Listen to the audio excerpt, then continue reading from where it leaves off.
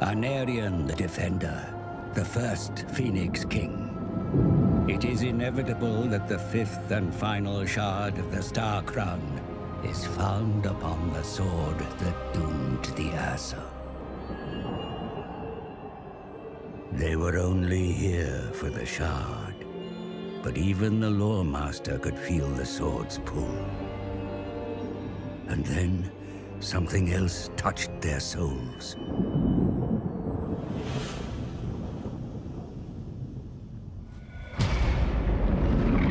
The fabric of reality was torn.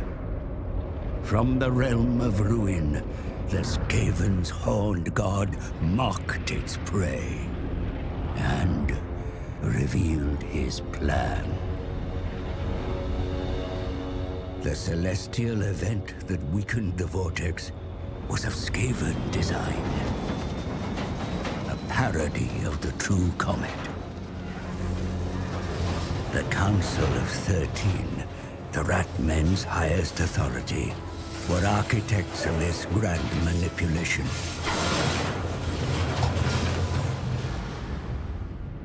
Its task complete and fuel expended, the rocket fell back to the surface.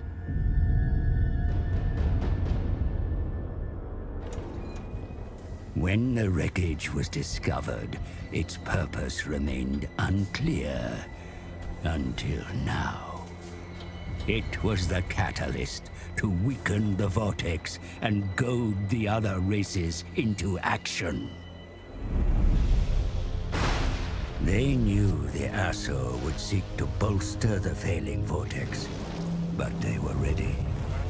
Every ritual cast, the magic was stolen, absorbed into the Horned Rat's bell. Now soaked in ritual power, the bell will be moved to Ulthuan's heart. If it tolls 13 times, the Horned God shall emerge from the Vortex, the world doomed.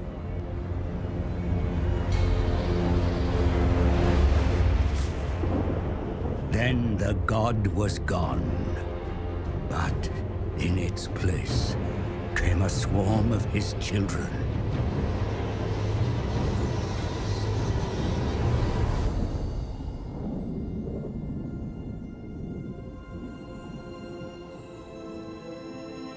Where there was two, there is now one.